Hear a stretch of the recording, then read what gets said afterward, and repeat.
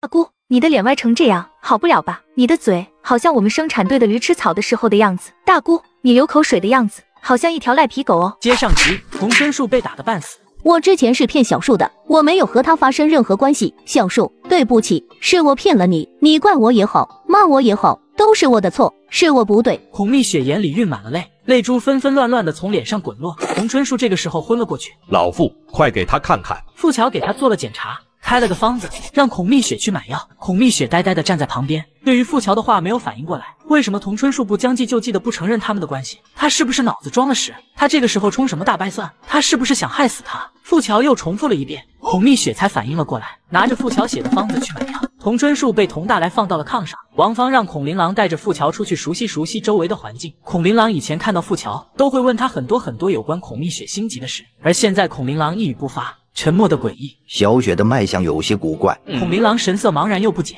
验血的结果总不会出错，验血结果也不一定准确。孔琳琅不懂医，也不知道他这么说到底什么意思。能造成阳性的还有可能是宫外孕、生化妊娠、滋养细胞肿瘤等等。你怀疑是哪一种？我怀疑他是中毒。孔琳琅一脸震惊，怎么可能？谁会给他下毒？富桥盯着他的眼睛，是啊，谁会对他下毒？这种毒会让中毒的人产生怀孕的反应，症状和真实怀孕的人类似。10月怀胎，产妇的肚子会像熟透的西瓜那样砰的一声炸开，若是流产则会血崩而亡。这种毒就毒在平时毫无所觉，只有在生产和流产的时候会毒发。难道是顾金月知道孔蜜雪和童春树的事，所以孔琳琅脑海里第一个怀疑的人是顾金月，前提是顾金月知道他们俩的事情。像顾家这种人家丢不起这个脸，他们会选择其他方法去报复。你刚刚在屋里怎么没说出来？刚才屋里情况太乱了，何况孔蜜雪是你的女儿。孔琳琅反应了过来，他心底把孔蜜雪当作童家的女儿，才奇怪富桥刚刚为什么不在屋里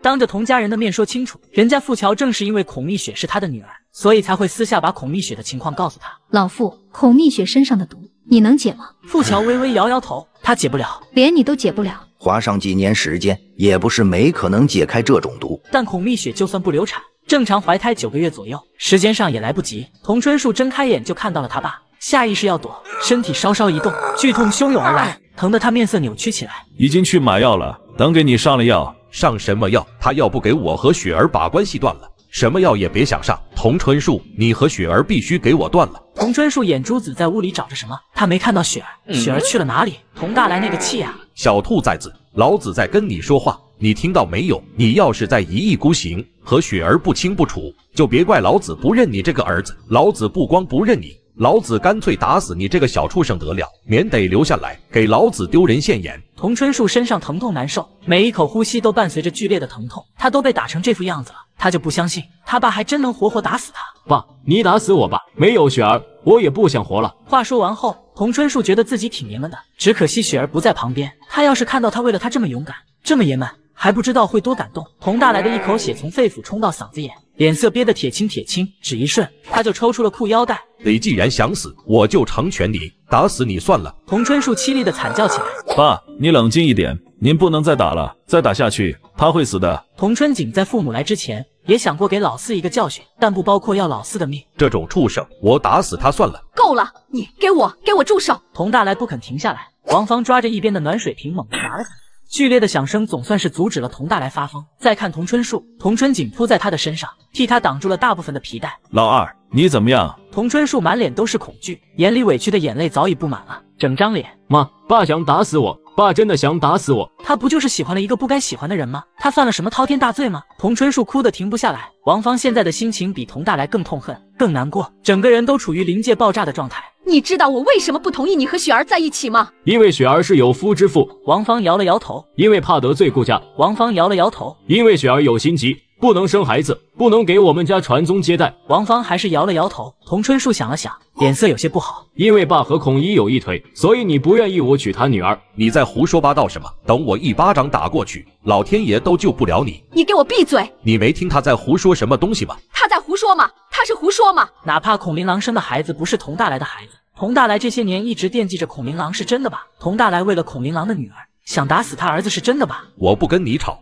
你身体不好，少胡思乱想。妈，到底怎么回事？你到底是因为什么不同意我和雪儿在一起？因为孔蜜雪是你同父异母的亲姐姐。本来王芳是没打算说出来的，她不想承认也必须承认。孔蜜雪是孔琳琅的女儿，千金价值；孔蜜雪是苏乞的女儿，价值千金。但王芳也不能眼睁睁地看着自己儿子被打死。童春树求助地看向童春景，像看着救命稻草似的看着他。二哥。童春景的震惊又何尝比童春树少？孔蜜雪是他同父异母的妹妹，童大来的老底被揭穿，脸色尴尬又难堪。他早就怀疑王芳知道了雪儿的身世，在儿子面前，童大来还是要脸的。那是因为我们都喝多了才有的这回事，并不是像你妈说的那样。童春景费了九牛二虎之力，才压住了心底狂涌而上的暴躁情绪。孔蜜雪是你女儿，是我的亲妹妹。童大来有些羞恼。她是我的女儿，也是你的亲妹妹。你确定？我的女儿我还能不知道？童春景胸口起伏的厉害。孔一不是一直说他是一父子，你怎么就能肯定孩子是你的？童大来眼底的盛怒压不住了，看不起谁呢？他有那么傻吗？10月怀胎和早产的孩子，我还能分不清？被蒙在鼓里的滋味不好受。童春景脸色难看，但现在更难受，更绝望的人不是他，是老四。她不是我姐，我姐是童话，童话才是我亲姐姐，我只有一个亲姐姐。童春树连连厉声尖叫，声音凄厉而狂暴。童话听到了童春树喊出来的话，神色不变，一点感动都没有。能让童春树高喊出这几句话，看来他是知道孔蜜雪的身世了。童姐，你进去吧，我就不进去了。童话好歹和他们还有血缘关系，他一个外人就不进去掺和了。屋里几人还在安抚知道真相的童春树，门外突然传来了敲门声。童大来以为是孔琳琅和富桥回来了。老父嘛，现在不方便，你们等会再回来吧。姑父，是我不是老父。童大来一阵无语，真是神他妈姑父。你也等会再来。我听说您跟大姑来乡下，我立即就请假回来了。你先回去，回头我们去找你。该来的时候不来，不该来的时候跑过来了。姑父，你先让我进去，我知道你们是为了什么事情来的，这事我也知道一点。童大来终于打开了门，童话一进来，眼睛都不够用了。中风了的王芳脸歪了，嘴斜了，还在流口水。童春景和童春树两兄弟胳膊上、脖子上，